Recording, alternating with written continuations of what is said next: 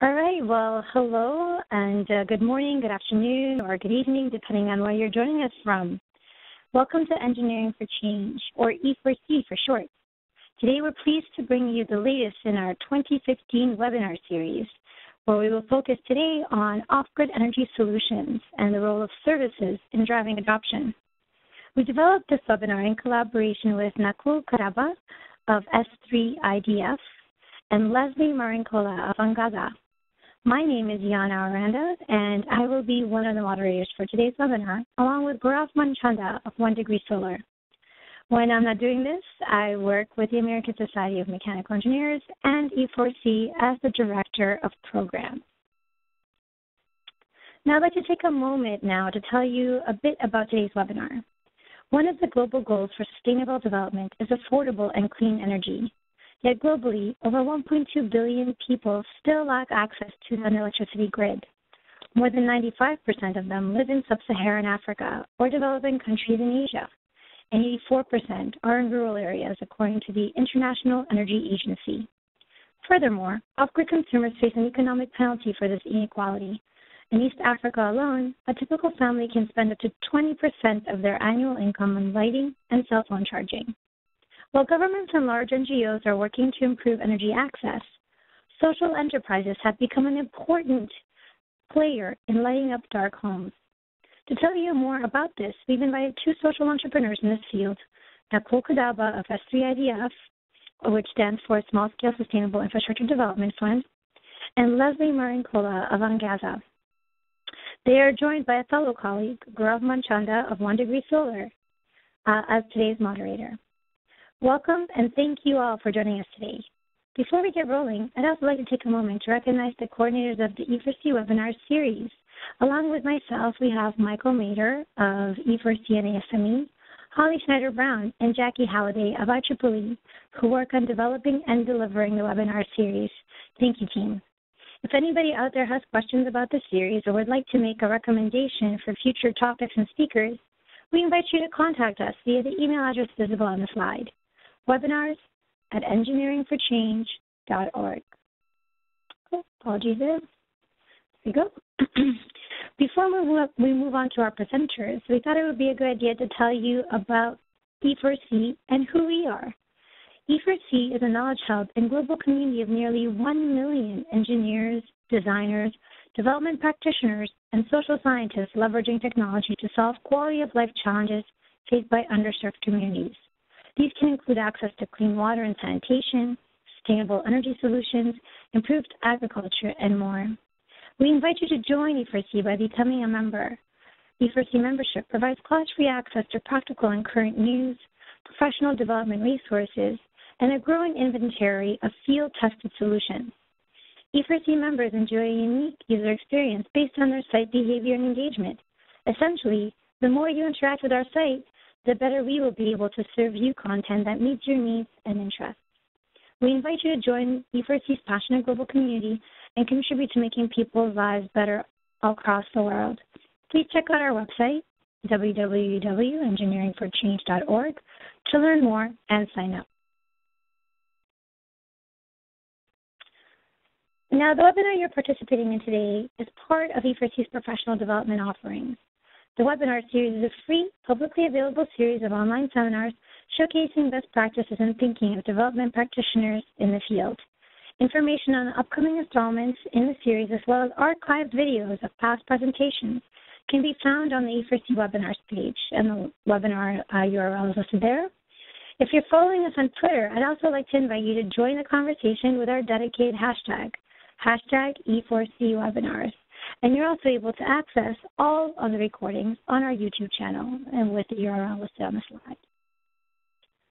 Our next webinar will be on October 21st at 11 a.m. Eastern Standard Time, and our topic will be the role of standards in global development. The role of standards in sustainable energy for all. Check out the E4C Webinars page for updates on our speakers and registration details. If you're already an E4C member, we will be sending an invitation to the webinar directly. Now then, a few housekeeping items before we get started. Let's see first where everyone is from today. In the chat window, which is located to the bottom right of your screen, please type in your location.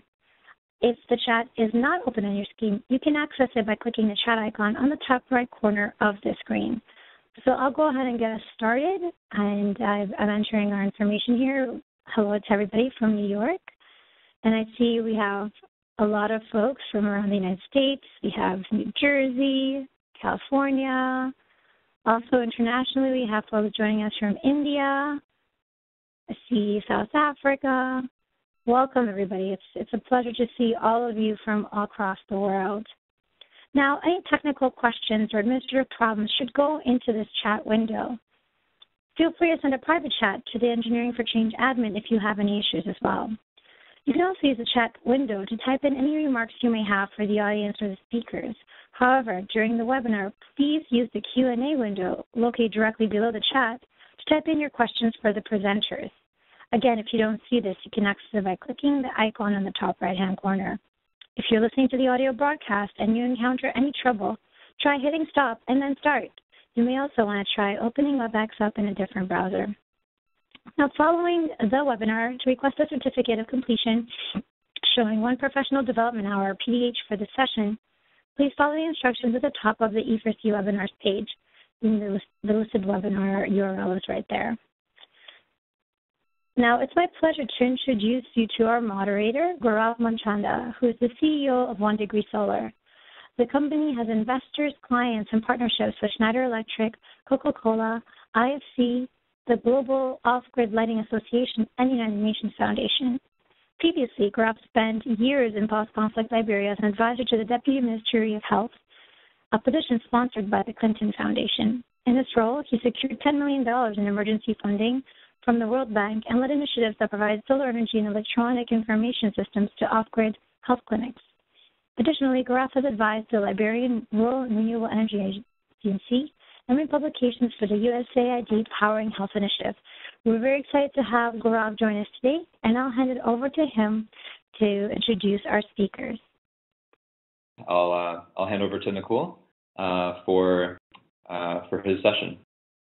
And but before I do, I'll say that the Q&A window is open, so please do share your questions there, and we'll address all the questions at the end of the presentations. Thank you.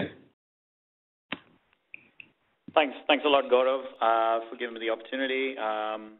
Thanks a lot also to Engineering for Change for this opportunity. We're really happy as S3IDF to talk about some of the work that we've been doing and kind of share some of our insights to everyone else, and hopefully, we can get some kind of conversation during the webinar and then afterwards as well for hopefully some collaboration.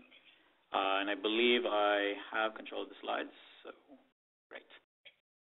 So S3IDF, which is a nonprofit based in both Cambridge, Massachusetts, the U.S., as well as Bangalore, India, and we have a mission to build inclusive market systems through small-scale enterprises.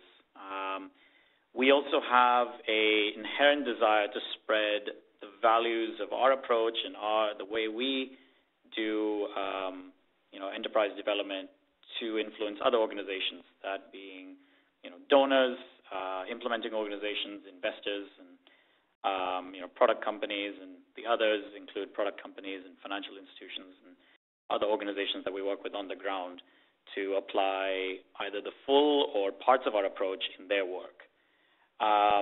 We have an emphasis on creating, access to clean energy technologies for the poor and poor entrepreneurs to benefit the communities they work in, as well as create job opportunities, lessen dependency on fossil fuels, and create opportunities to earn income. We have, as Gaurav kind of highlighted, we have an active project portfolio in India, over 150 projects. In addition to that, we are currently conducting, market assessments to expand our work into Cambodia and Myanmar, which we can definitely talk about offline if people are interested in those geographies. And more pertinent to India, we currently host the Clean Energy Access Network, or CLEAN, which is based in New Delhi, and it's actually a collection of decentralized clean energy practitioners addressing the challenges they face in creating energy access for the poor all across the country.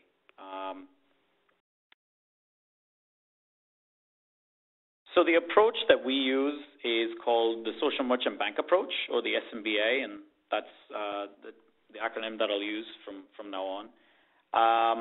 And the SMBA is based on a lot of years of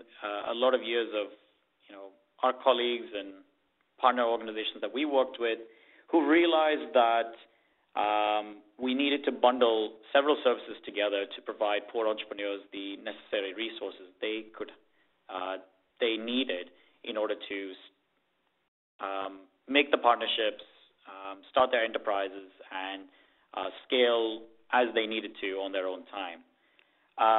So as you can see, it is, and hopefully it's visible to everybody on the webinar, but it's 3 bundled services addressing the financing, the technology, and the business development or the capacity building sides of constructing a small-scale enterprise. Our first one is leverage co-financing, where we bring in commercial, local financial institutions. Now, these can be MFIs, these can be commercial banks, they can be crowdfunding platforms. It just depends on the community that we're working with, the entrepreneur that we're working with, and the financing constraints that they realize at the time. And what we do is we use grant funding to create revolving funds and host them within these institutions to stimulate different types of debt conditioning instruments that the entrepreneurs themselves can take advantage of to use for constructing their enterprises, i.e., acquiring different technologies, different clean energy technologies that they may need, setting up, other setup costs that may be relevant in terms of, hiring, and so on and so forth. We also, in this time, create technology buyback agreements with product companies that we put in touch with our poor entrepreneurs, so that the entrepreneurs are not just included in the supply chain with the financial institution, but also with a company that is going to be providing them with those critical products, so that they are creating relationships on 2 fronts. Good segue into kind of the next part of our approach, the technology access and knowledge. S3IDF develops and integrates technology options that are appropriate for the poor, adapting off-the-shelf technology, communicating with different technology companies that can provide products at costs, but what normal consumers, such as all of us, can get, so that it meets the needs of the poor and it can be provided at an affordable cost to the poor. And through this time, we also work with the entrepreneurs to make sure that they are getting the relevant right products to sell based on what the demand is.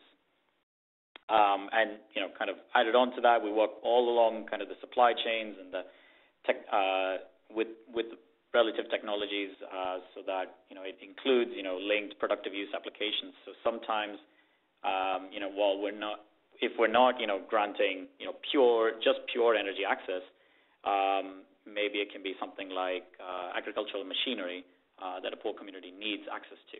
S3IDF will work with and identify a product company to work with that entrepreneur, link them up, do the same process again, find the financing, help the entrepreneur provide or get access to that, to all the resources that they need. And finally, the last part of our approach is our business development support that we provide, where we sit down with the entrepreneur, we make sure that we understand, we work out a viable scale model that they can use to sell their product, hire more people from the community, from the poor community themselves, expand wherever they want to, providing hands-on training in a formal setting, in a more informal setting, more mentoring on a case-by-case basis, so that they are able to use us as a resource long after our formal engagement, so to speak, has been completed. Now, the purpose of this, again, was because of the fact that there were so many gaps that we had seen in India, where one organization may provide just the financing, one organization may just provide the technological innovation, one organization may just provide the capacity building. We, S3IDF, had this belief in combining all three of those, utilizing different amounts depending on the entrepreneur's knowledge, depending on the landscape, depending on the types of technologies needed, so that it remains. So the SMBA, as a result, remains a very flexible approach that can be provided, not just in India but in other geographies as well. I won't go through, I won't read off the investment criteria, but on the left side is kind of the investment criteria that S3IDF uses before deploying, funds from our revolving fund to set up small-scale enterprises that meet, the needs. And similar to what I was stating before with our leverage co-financing, we believe in the concept of blended capital structures to construct these enterprises because they are being used with poor entrepreneurs.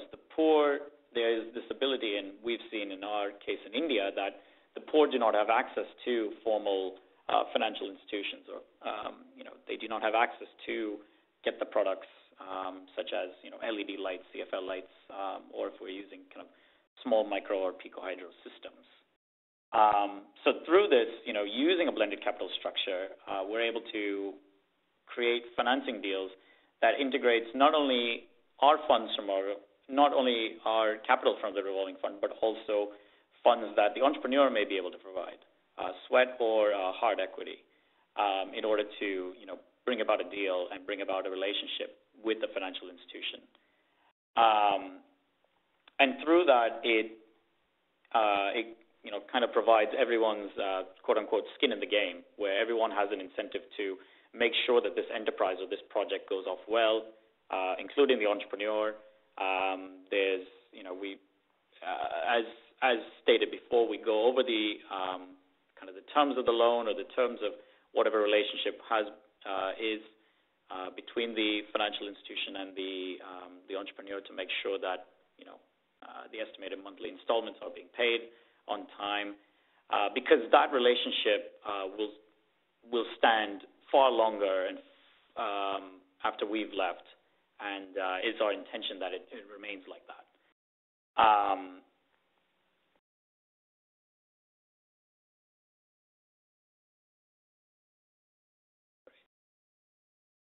Kind of brings us to some more kind of challenges and insights that we've seen in the Indian context. A general belief that S3IDF finds is there's not enough donor capital to solve poverty on its own.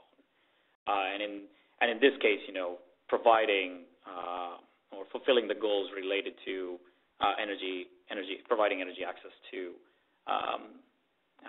all those across the developing world. However, S3IDF does believe and can use this funding to act as catalyzing instruments to unlock local private sector financing, and again listed several examples there.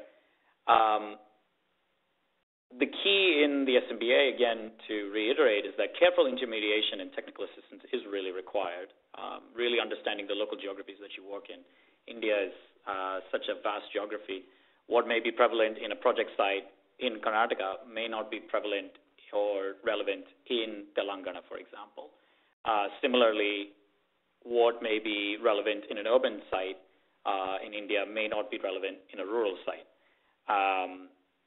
So that careful kind of inspection and that careful, identification of entrepreneurs is really necessary. And hence, as I've kind of highlighted before, the key is also to integrate the poor, being the entrepreneurs and the communities that they benefit, into the mainstream economy through these kind of local actors and through us using the SMBA. And because we've seen, a lot of times that there's a lack of institutional structures that include the poor as customers as beneficiaries.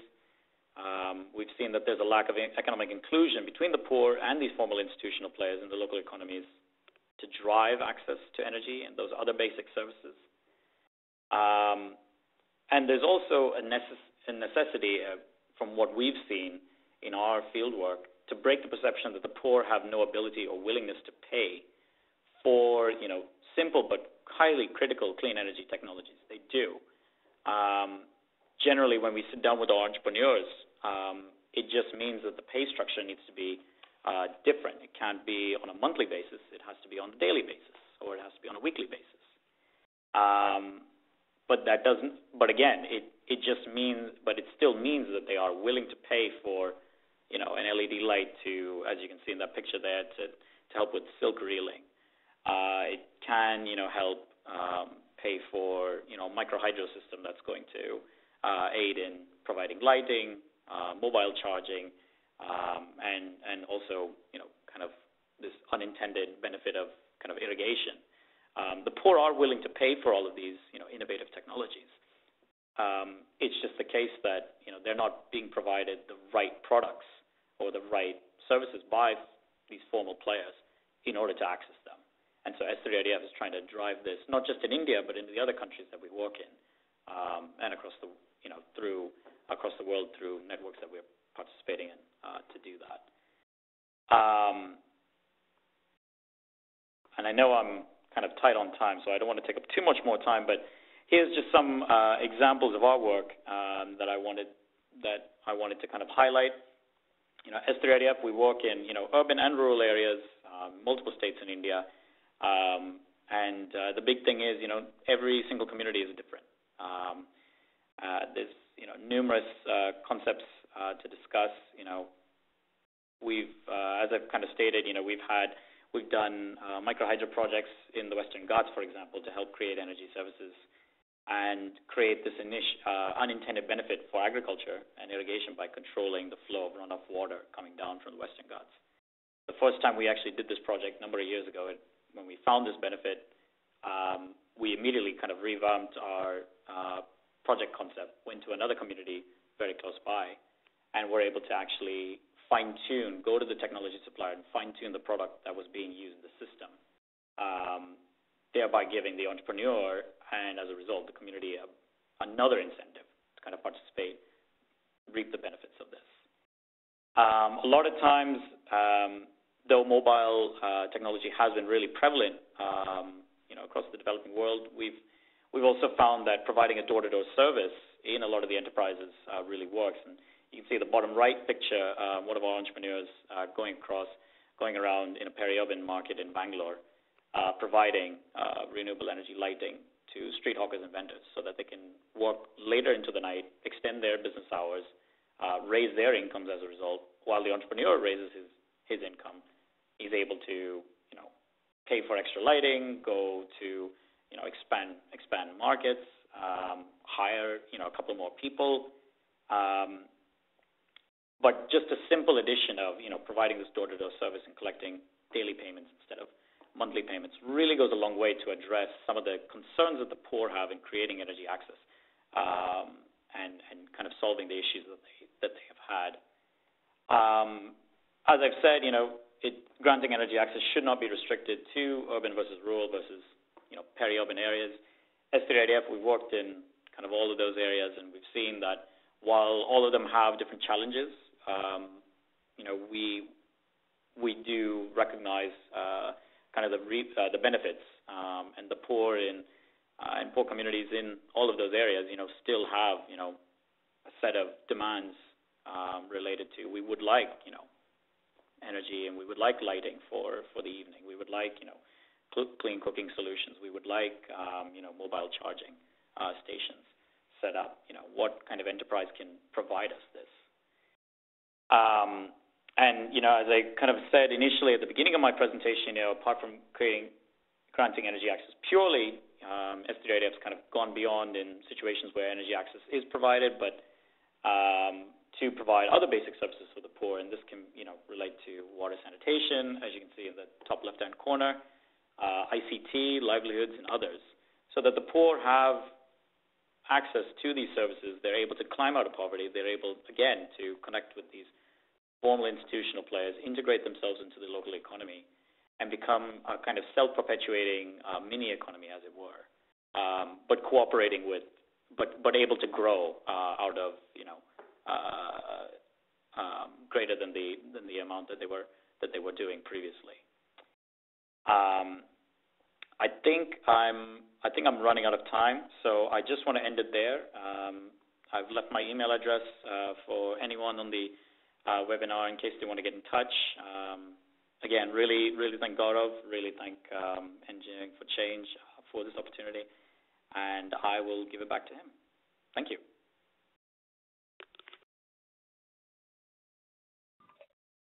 Okay, thanks very much, Nakul. Excellent presentation. I found it to be very, very insightful and great work that you're doing there in India primarily. It's my pleasure to introduce another entrepreneur doing wonderful work in the space of what I would call financial inclusion or access to both finance and energy. Leslie Marancola. Leslie is the founder and CEO of Angaza, the leading B2B provider of pay-as-you-go energy technology that enables off-grid families in emerging markets to purchase solar energy through affordable payments spread over time. Leslie has a bachelor's and master's in product design from Stanford University and has been recognized by many organizations, including Business Week, as a rising star in the entrepreneurial community. Her vision is to solve the world's most widespread problems like energy poverty with market-driven technology innovation. And Leslie, I will hand off to you. Wonderful. Thank you, Gaurav. I'm going to steal the presenter ball from you. Perfect. All right. Thank you. Good morning or good evening, wherever you are. Thank you for Engineering for Change for inviting me to speak today. Let's dive right in. All right. As Gaurav mentioned, my name is Leslie Marancola, and I'm the CEO of Angaza. We're a for-profit business based in both San Francisco and Nairobi, Kenya, working to increase access to solar energy in underserved off-grid markets, particularly East Africa and India. And we do this through innovative end-user financing technology, which you'll hear me talk a lot about. Before I dive too deep into what we're working on, I just want to make sure you have a context of the off-grid energy market. We've already heard a bit about this on the webinar thus far, so I won't go too deep, but definitely want to paint this picture for you because this is the act of burning kerosene for light every night that is literally the only option for over 1 billion people around the world. Kerosene is a very expensive energy option. It's very dim, toxic, dangerous. It's led to a lot of fires from open flames. Basically, we are focused on transitioning families off of kerosene to solar in very sustainable, scalable ways. The other sort of picture that is very common around off-grid markets is the use of cell phones. And I'm not talking about iPhones. These are usually what are called feature phones, like you see in the picture here. And many off-grid families are relying on these mobile phones both to keep in touch with family, but also to conduct business. So they're very important. And actually, sort of surprising, about 85% of the world now is covered by a mobile network. So it's particularly hard now to find areas that do not have some sort of cell phone signal. It may be intermittent, it may not be super reliable, but the world is becoming more and more connected. I want to highlight a couple differences between Africa and India, which I think are particularly interesting. You just heard Nakul talk a lot about the energy challenges in India. We work some in India, mostly in sub-Saharan Africa. So a couple of differences here. You can see here the numbers from 2011, about 120 million homes off-grid in sub-Saharan Africa, and about 80 million homes off-grid in India. But if you look at the expert projections out through 2030, you'll see that the number in India is dropping to about 30 million off-grid homes, whereas the number of off-grid homes in sub-Saharan Africa has grown to 130 million. So why is this? Well, a couple different reasons. India has more extensive grid power, and it's actually being extended faster than Africa. India has a larger number of government incentives that are actually promoting clean energy solutions. And India tends to have higher density of population clusters, which means you can get energy access to a larger number of people within a smaller geographic area. So in Africa, much of the expected energy access progress will actually be offset by population growth, whereas the opposite is expected in India. So that's sort of an interesting forecast of the future. A couple other differences to note. Kerosene subsidies are actually more prevalent in India than they are in Africa, which is very important when you have to consider the cost of solar and how solar competes against kerosene. It's actually harder for solar to compete in India because of these kerosene subsidies. The existence or lack thereof of mobile money platforms is very important. Mobile money tends to be a lot more prevalent and adopted at the end user level in East Africa than it is in other parts of sub-Saharan Africa and India. And this is important when you're thinking about, in the context of pay-as-you-go solar, which I'll talk a lot about, how you're actually collecting these recurring solar payments. Is it through cash or is it through mobile money? And then another key difference between these regions is really just what percentage of the population has access to a bank account. There's a much larger unbanked population throughout sub-Saharan Africa, which actually means that mobile money in India is less needed because a larger percentage of the population has access to a bank account. So these are just a couple differences between the regions I thought it would be interesting to highlight because this really affects how you price and deliver pay-as-you-go solar in the various regions. So let's zoom down to a typical East African family. These numbers are representative of East Africa, not necessarily other parts of sub-Saharan Africa or India. But your typical East African family will spend over $100 per year on kerosene fuel. This is often up to 20% of their income. Which is crazy.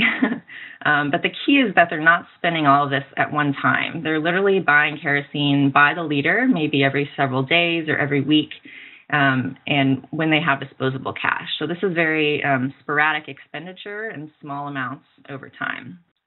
If you look at the entire global energy expenditures on fuel-based lighting, it's about $30 billion per year. So that means these 1.2 billion people who are off-grid are spending $30 billion per year to buy kerosene. It's a big number made up of a large population spending small amounts of money. So solar makes a lot of sense for these markets. You heard Nicole talk about this already. Why does solar make so much sense? Well, a lot of these markets live in sort of dispersed areas with low density, so it really doesn't make a lot of sense to extend the power grid out into a lot of these rural regions. But solar provides distributed energy solution where you can even provide it at a household level.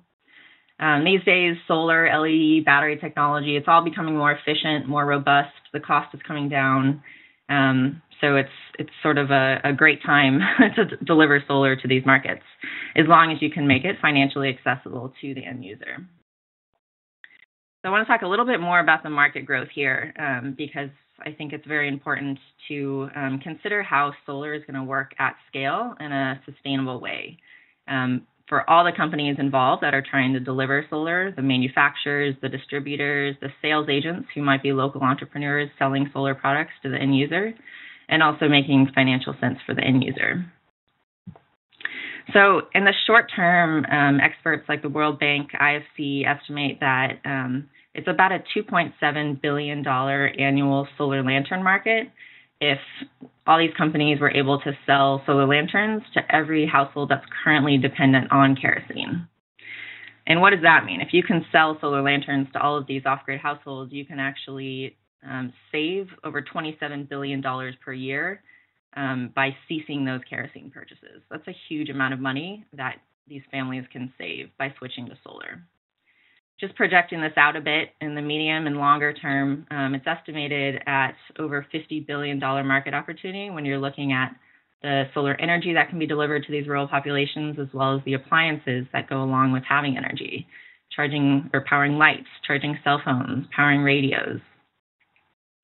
But if you look at the market today, it's estimated that only $200 million of this market have actually been tapped. This is a tiny drop in the bucket compared to the size of the market. And we believe at Ngaza that this is really due to the lack of end-user financing for solar, which is really just preventing the proliferation of solar energy solutions. So this is what I'm about to talk a lot about. So as I said, solar makes a lot of sense, but you have to price it correctly. You can actually make solar cheaper than kerosene by spreading out the payments over time.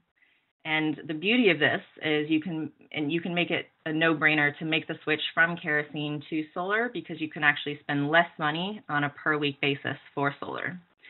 We call this kind of financing pay-as-you-go solar.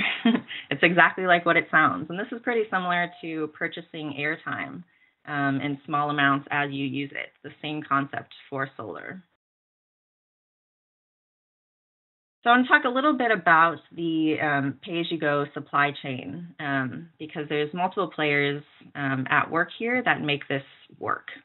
Manufacturers, these are like actually Gaurav's company, for example, 1 Degree Solar. These are designers and manufacturers of might be portable solar lights, solar home systems, any combination of energy plus storage, which are often selling through their own distribution networks or through third-party distributors. Distributors take sort of all shapes and sizes. Most of them tend to sell through networks of either sales agents or small vendors. And the reason for that is these sales agents and vendors are usually co-located in the regions that they're actually selling. And then, of course, you have the end user in this supply chain.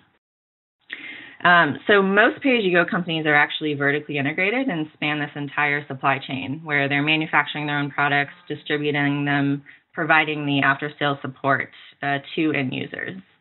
Angaza operates a little bit differently, though.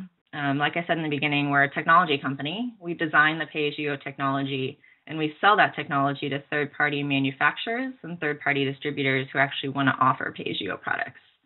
The reason we have this B2B approach is we want to allow our partners to continue to focus on their core businesses, usually manufacturing or distribution, and offer them pay-as-you-go in a fraction of the time, not a fraction of the cost, because it's ready, up and running from day one.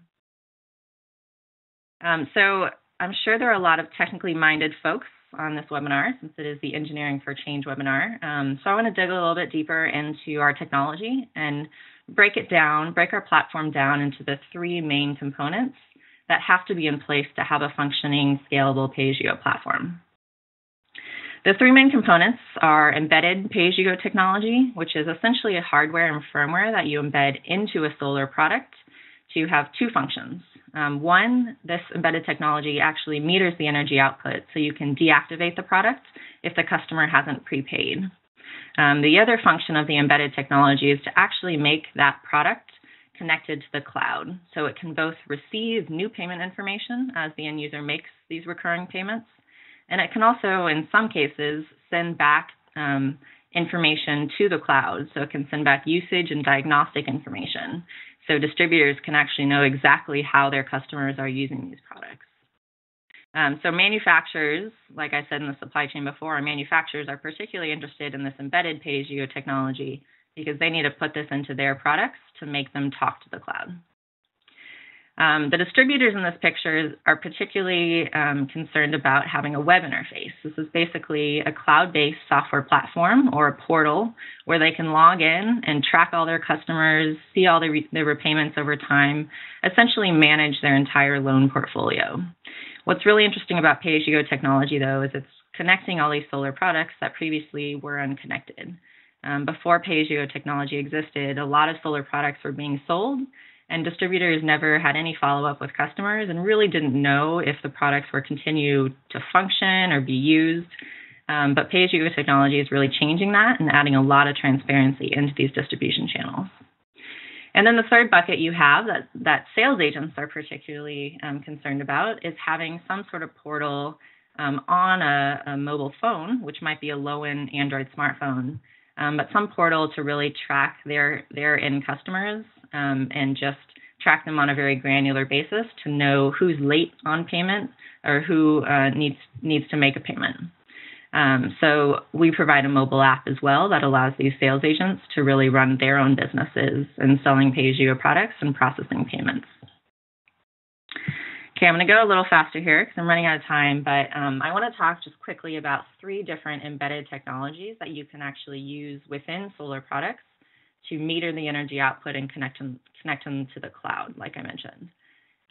These are the 3 primary technologies that Angaza offers. And the reason we offer 3 is I think it's important to understand that not one technology is going to work for every type of product, every size of product, and in every market.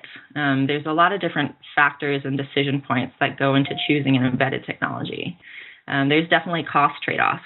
You can get an embedded technology that adds as little as only 20 cents to the cost of a product, versus if you're going GSM, it might add $20 to the cost of the product. So one solution which might work for a small portable lantern won't work for a large solar home system. There's also certain trade-offs about whether you want to get that data transfer back from the product. Do you want to track exactly how much light a customer is using versus how much energy? Do you want to be able to provide remote customer support by knowing, for example, how much solar energy is being used to charge the battery? And those tend to have cost trade-offs as well. Just quickly in terms of the end customer experience here, this cable-based, this very low-cost technology, you're actually leveraging a mobile phone that usually the sales agent carries to act as a data connection between the product and the cloud. With a keypad scenario, this middle scenario that you see here, this is sort of more of a customer-independent solution, but it doesn't have the ability to get data back from the product, because you're actually receiving a code and typing that code directly into a keypad on the product or a remote that ships with the product. And then on the high end, like I mentioned, you can actually embed a GSM module directly into a product to get it to be constantly cloud connected. But this really is only restricted to areas that have the mobile coverage to be able to support this constant data connection. But like I said in the beginning, this is about 85% of the world right now. This software platform, I'd say, is really the brains of the operation. It's how these distributors are registering new customers, entering customer information, tracking their payments as they're making their weekly solar payments. You can see here an image of one particular product where we track different brightness levels that the customer is using of the product. And it's interesting because you can actually see how the usage of the product correlates to expected repayment behavior and really focus in on certain sales channels that might not be optimized. And then last but definitely not least, like I mentioned, is the mobile app. And I really think sales agents are the link in the supply chain, which is basically making or breaking the success of pay-as-you-go. Why is that? Well, the sales agent's responsible for finding new customers, for registering new customers, most importantly, for training new customers.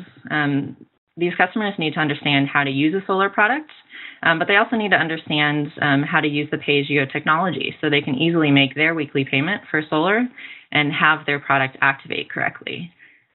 So delivering that customer education is one of the most important jobs of the sales agent. But like I said in the beginning, I really believe that pay-as-you-go technology can only scale, pay-as-you-go as a business model can only scale if you have technology in place, because these sales agents need a way to just understand the payment status of their customers and be able to process payments. This is interesting in some markets, like India, for example, where mobile money is not as prevalent. The sales agents are actually collecting cash payments on a weekly basis and remitting those cash payments back to the headquarters of the distributors often. So you need to track, where cash is in the system, how much cash has a single agent collected, and how, when and how much have they remitted back to the distributor.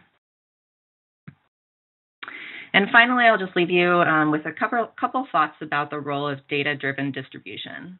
I've alluded to the fact that with pay-as-you-go technology in place in a lot of these products, you can now get usage and diagnostic data back from the products. What pay-as-you-go is also doing is it's allowing distributors to have long-term relationships with their customers. A customer, for example, might buy an entry-level solar light, make on-time payments for that light, and get a certain credit history within NGOs' platform. The distributor can then use that credit history and really understand the financial risk they would be taking to then extend a 10-watt or a 100-watt loan to that same customer. And it really helps customers just increase their energy access over time by forming these credit histories within the system. So how does data-driven distribution work? Well, it's sort of a three-stage process as you collect more and more data in the system. Definitely a lot of individual user data is being collected, especially the phone number of the customer. The phone number is very important, so the distributor can have direct access to the customer. And once you get a lot of individual user data collected, you can actually aggregate this user data and improve your sales and marketing, increase sales agent effectiveness because you know which sales agents are selling products, and really analyze your entire loan portfolio and repayment. And then even zooming out even more, this is something Angaza is really excited about, is just creating this global database. We'll be putting millions of customers on the map with a digital identity for the first time. And having that kind of identity will allow a lot of these off-grid customers who might not have previously had bank accounts to actually have these sort of credit scores and access more traditional financing. And this is really where we come full circle to just the work that we do with financial inclusion. So I'm going to leave it there. Thank you very much. And I think it's time for Q&A. I'll hand it back to Gaurav.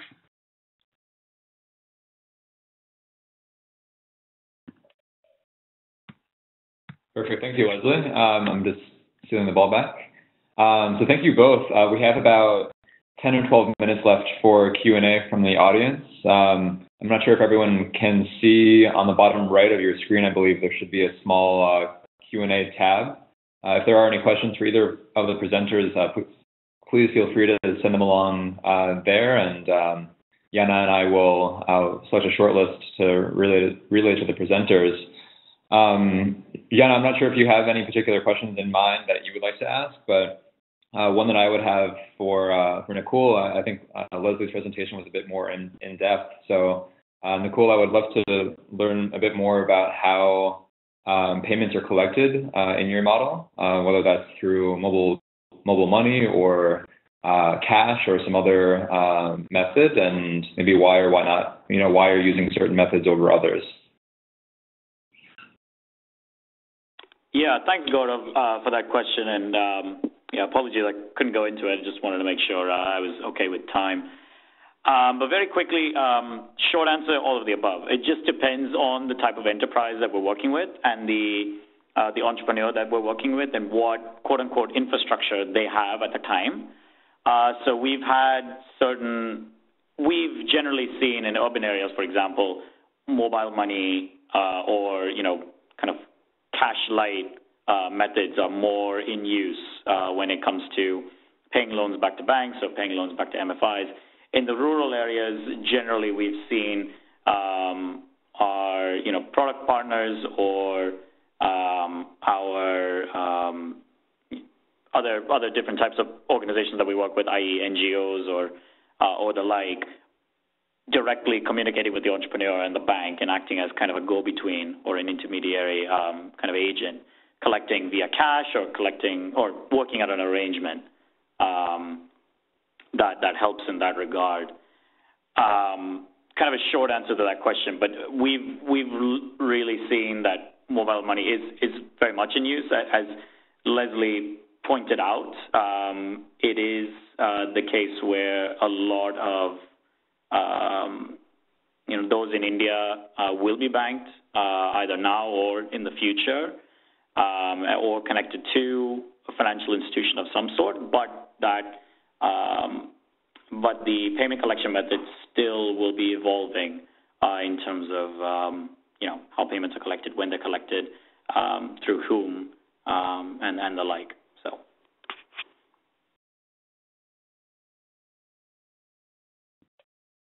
Thank you. And one more follow-up for Nicole. There were some questions coming in, but what sort of information is being collected from your clients in India? Is it purely financial, or is there any sort of developmental impact measurement or things of that nature that you're also assessing? Yeah, happy to answer that. So generally when we're kind of doing our initial kind of scoping on a new landscape or a new community, we inspect financial, social, economic, all different types of indicators regarding selecting an entrepreneur as well as inspecting the community. So we do look at, average household size, average income, list of occupations for the residents there, any connections they may have to formal institutions of any type. In terms of kind of social indicators, we do look at, education levels, percentage of those going to school, kind of a summary of needs that the community needs in terms of basic services.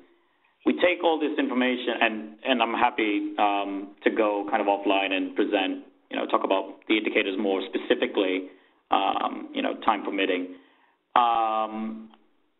And we sit down with all of these kind of indicators, social, economic, and financial, as well as environmental, relating to, what kinds of technologies they use now. Leslie kind of highlighted kerosene. We encounter that quite regularly, especially in a lot of the lighting enterprises that we help foster. And we come up with an enterprise concept that will work or will kind of substitute and eliminate and mitigate some of these kind of financial, social, and environmental concerns that this community has. So again, just relating back to my part of the presentation, our work is not only to formally integrate the poor into the economy, but also kind of rid them of reliance on traditional fossil fuels and systems that clearly will keep them trapped in a cycle of dependency. Right, absolutely. And just to shift back to Leslie for one of the questions from the audience, Rachel had asked, Leslie, what do you see as the largest challenges, technical or otherwise, currently facing pay-as-you-go solar, or maybe elaborating on those challenges in the future that you foresee?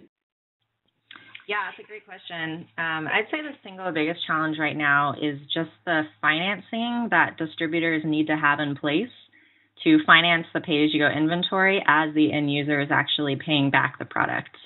The financing burden is much larger the larger systems that you go.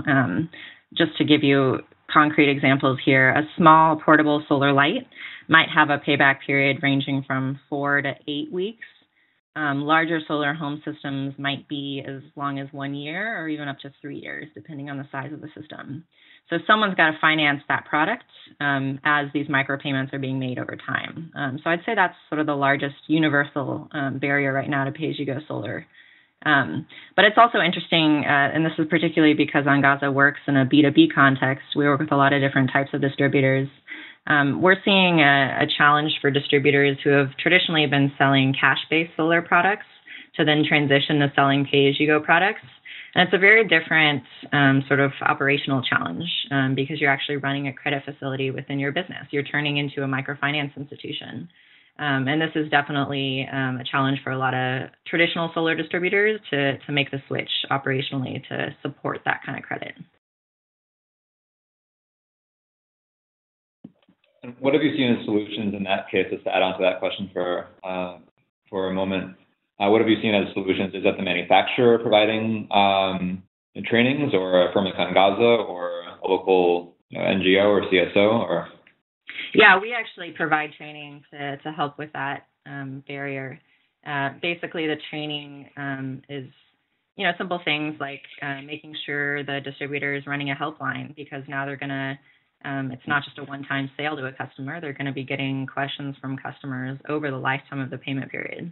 And then it's more complex things like thinking about cash flow for their business. How much inventory do they want to buy? When do they expect to get repaid from that pay-as-you-go inventory? And when does that mean that they can purchase another container of products? So yeah, right now we play the majority of that role with training distributors. Got it. Okay. And one question from Emerson. Are there any past success stories or project examples where pay-as-you-go energy sounds like been the segue for more technology solutions, whether it's mobile money or other hardware technology? That's maybe to Leslie, you again. Yeah. So hopefully I'm answering this question correctly. This is a great example of how pay-as-you-go solar has actually given reason to a lot of end users to adopt mobile money, whereas before they might not have really had a direct reason to use it. So distributors who are selling pay-as-you-go products are often rolling up end user education about the use of mobile money into their training. So customers are actually using mobile money for the first time. And I think this is interesting because mobile money started basically as a way to send money from urban areas back to rural areas, which was creating an actual transfer of cash such that there was a lot of cash being withdrawn from rural mobile money agents. With pay-as-you-go, though, it's actually helping the mobile money system because you've got rural customers putting cash into rural agents and sending that money back to urban areas where the distributor headquarters might be located. So it's sort of reversing the transfer of, or the flow of money in that system. Sort of an interesting side note there. And Jana, we have about 2 minutes left, so feel free to either take the mic or there are a few more questions coming in, but we have about one or 2 minutes left. Sure. So actually, I'm going to pose a question to Nicole for S3IDF. If you could speak perhaps to the typical engagement period that the amount of time that you spend with an entrepreneur developing their business, providing training, and essentially getting them to operate effectively. Have you experienced a certain pattern of time investment? Yeah, sure.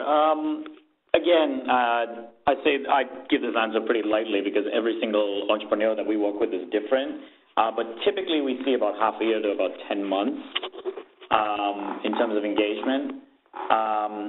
If we worked with a financial institution before and we're working with kind of a different branch, it really speeds up the process because of the fact that the financial institution is more willing to work with S3IDF because of previous kind of track record and history of partnership.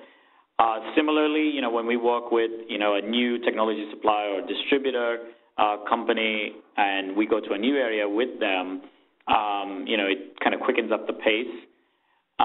In terms of the entrepreneur, it always helps when we have when we're working with a local organization like a CSO or maybe just in a more informal community-based organization. We have worked with, at least in the Indian context, we worked with the village level kind of councils or the panchayats before to identify entrepreneurs and help identify kind of the needs of the community, and that really helps in kind of streamlining all and making that kind of timeline a little more efficient and a little more doable. Sorry, I want to make sure I answered all parts of that question. Hopefully I did. Yeah, we can definitely, I think that was a rich answer, and that's actually brought us to the end of our time. I'd like to thank all of our presenters, thank you, and to our moderator, Gaurav, Leslie, Nicole, thank you for taking the time to spend with us today, and all of our attendees from around the world, thank you for attending. For those of you who are seeking professional development hours, the code is included on the slide visible now for you to submit along with your request for the PH certificate. If we didn't tackle your questions or you have additional questions for the presenters, including job inquiries, please feel free to send us an email at webinars@engineeringforchange.org and sign up to get information on upcoming webinars. Next month we'll be covering standards. So we look forward to catching you on the next webinar. Thank you to all, and have a fantastic morning, afternoon, or evening, wherever you may be. Take care.